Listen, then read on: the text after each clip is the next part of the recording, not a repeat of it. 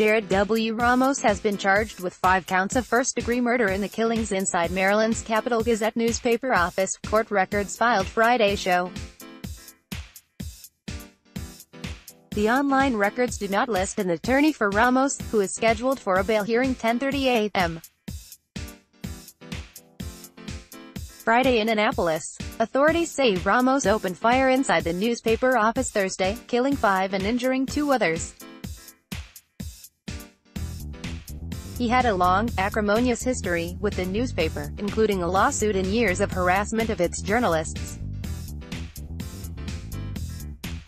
U.S. Jared W. Ramos has been charged with 5 counts of first-degree murder in the killings inside Maryland's Capital Gazette newspaper office, court records filed Friday show. The online records do not list an attorney for Ramos, who is scheduled for a bail hearing 10:30 a.m. Newspaper shootings. Ramos, charged murder 83 Friday the 29th of June 2018 6:26 a.m. 201-826-29 Friday the 29th of June 2018 6:26 a.m. Newsmax Inc.